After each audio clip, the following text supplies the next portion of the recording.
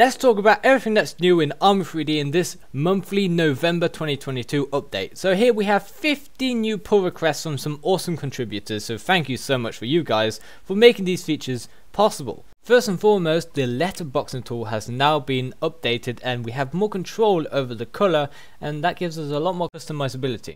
But that's not the only color related change. We also have full support for emission colors in all shaders that are supported by Armory. So if you want to do things like mix shaders and add shaders, emission is supported with all those shaders when previously it wasn't the case with Armory 3D. So a lot more color related support going on here.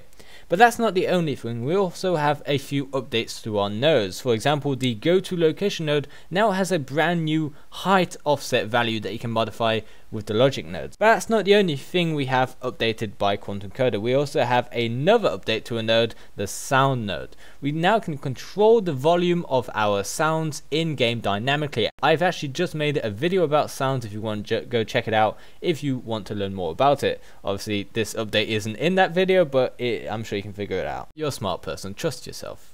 If you are a developer, however, we also have 5 bounties still available. So if you want to go ahead and make some contributions to Armory 3D and you know how to do that kind of stuff, you can go ahead and maybe start working on some parallax occlusion mapping, and you can get paid if you've managed to figure out how to do it. There are many other 4 different things like high quality bloom or dynamic diffuse global illumination, a lot of things to make the engine more pretty, and a lot of things to make it much more interesting. We also have a bunch of other things like the videos. If you go check it out, we have a brand new community channel with a bunch of features that I explained. This video itself is hosted on that community channel, and it's not a channel that is owned by me specifically, it's for everyone. Anybody can upload any video here, as long as it's related to Armory 3D obviously. So anything from a trailer for a project you're working on, or just a problem solving video where you can explain how to accomplish a specific feature or task.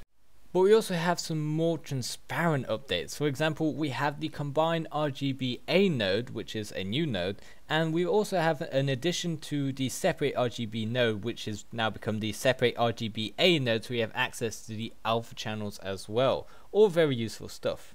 But as always, this update doesn't just come with new features but also bug fixes. For example, the get rigid body velocity node has now been completely fixed and works properly. Also, build-in for Chrome on Windows has now been fixed. We also have some fixes for permission bugs with Linux and Mac OS, and a couple other things that make your experience with Armory 3D that little bit better. And that sums up everything that's new with this November release of Armory 3D in 2022. If you want to go ahead and contribute, then you can do that, link in the description, or you can go ahead and donate to keep Armory afloat. That's it for now, but I'll see you next month.